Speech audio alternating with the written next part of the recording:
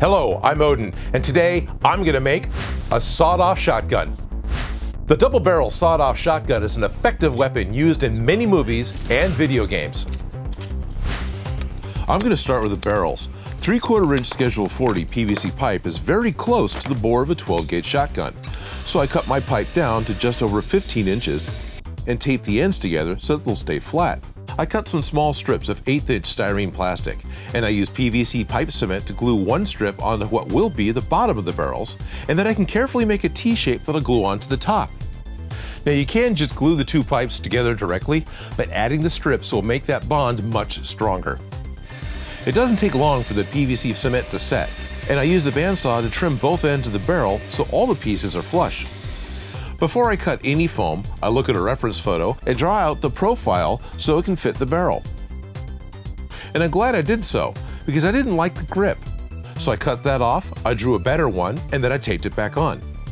Happy with my new pattern, I cut 3 pieces of foam that'll easily fit and glued them together. Now 3 layers of foam is going to be great for the thickness of the stock, so I traced my pattern and cut it out on a bandsaw. I've got a 120 grit belt sander that I'm going to use to remove the texture off the one side of the stock. And once it's all smooth, I can start rounding off the front end. Then I draw a basic grip design on the grip, and I sand that to shape too. I lay the stock on its side so the belt will sand a little height difference to show where the wood should be and where the steel body is supposed to be. Now, keep a grip of the foam when you're sanding like this, or you're going to end up walking around the shop a lot. To get a better shape, I thought I would try some grinding stones that are made for air tools. Now they fit in my drill just fine, and they do the trick, but a Dremel or some other rotary tool spins faster and is better for a job like this.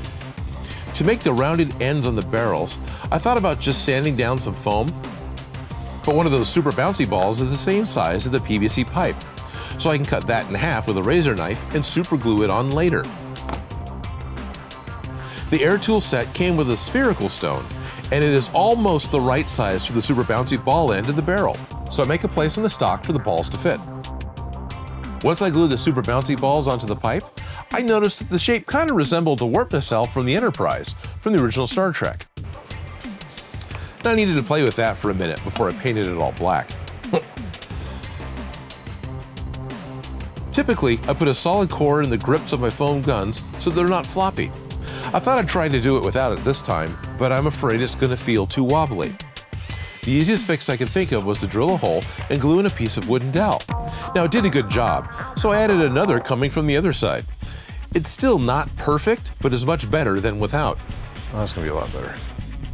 I used a Dremel to carve a piece of styrene into a barrel release lever and make a slot for it in the foam stock. I cut a 1/2 inch strip of styrene plastic for the trigger guard, and I used a heat gun to bend it into the shape that I want.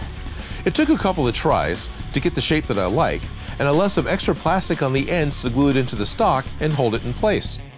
I need a couple of triggers, and I shaped them from styrene plastic as well. I used the Dremel to make slots for all the plastic parts to glue into the foam stock, and I happened to hit one of the wooden dowels inside the grip, so I ground the trigger guard to fit around it. I etched some small panel lines into the steel part of the body, and then use a countersinking bit to make some holes where I can add screws later. I glue a piece of foam onto the butt of the grip. Now a sawed-off shotgun probably doesn't have a butt plate, but I needed to hide the end of the wooden dowel. And if I had planned for a solid core from the very beginning, I wouldn't need this step. So I tried to use the heat gun to go ahead and heat seal the foam a little bit, remove some of the scuff marks from sanding, but now I can take it outside and paint it. The foam part I'm going to paint with Plastidip. Plastidip is a vinylized rubber coating that'll stick really well to the foam and give it a good decent skin, but Plastidip does not stick to PVC or to styrene. It'll actually just rub off. So these parts I'm going to spray paint with a regular spray paint. But first I'm going to hit Plastidip on the super balls just in case regular spray paint doesn't want to dry there. After all the parts are blacked, I try to lightly dust the metal pieces with silver spray paint. To do this, I hold the can a little further away and use short bursts from the spray can. Now this is a little tricky to do, and it's very difficult to do with any wind. So I needed to dust it again with black paint. I had taped off the foam where I wanted to use contact cement so I could glue clean foam to the barrels. Cheap brown craft paint will do to paint the wooden areas, and I try not to make it a solid color, because I want it to be a little blotchy with some black showing through. And I add water at different times to thin the paint a little. When the paint drips onto the metal areas, just wipe it off with a wet paper towel. I glue the barrels on with contact adhesive, but be careful when using cement on painted parts because it works just like a paint thinner and it'll remove spray paint from the PVC pipe. So put it only where you need it or you're going to have to repaint something. I have 2 pairs of screws that I glue into the sides for just that little extra detail. I sealed the whole gun with a layer of matte spray paint so I could put on a second layer of black wash and the water wouldn't rub off any of the brown paint. And this was really helpful when I started painting with a sponge. To speed up drying times, you can use a fan to blow air over the wet paint. You don't need to have heat to dry the paint, just moving air is going to work fine. And this idea works well for latex rubber too, and is really needed when the temperatures are low in the winter. If you decide to make a shotgun, remember that this is a real-world weapon, and sawed-off shotguns are illegal in most states. So if you just walk down the street with one of these, you will probably get into a lot of trouble from the police. And it's illegal in California to hold a fake gun in a threatening manner against someone who doesn't know it's fake. The police will charge you as if the gun is real, because to the victim, it was real. Now you may need to add a blaze orange tip onto the barrel to show that this is a fake gun. Just use poster paint or orange masking tape on the ends, and then you could clean it off to take good pictures. And if you have to have orange tips while at a con, just make a removable plug so you can pull it off when somebody wants to get a picture of you. Now there's lots of different ways that you can make a sawed-off shotgun, but this is how Odin makes.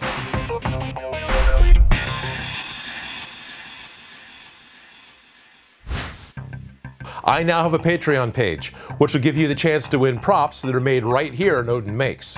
And it's the only place where I'll talk about my upcoming builds. If you like the video or have ideas or something for me to make, please leave them in the comments below. And if you make any of these projects, you can send me a picture.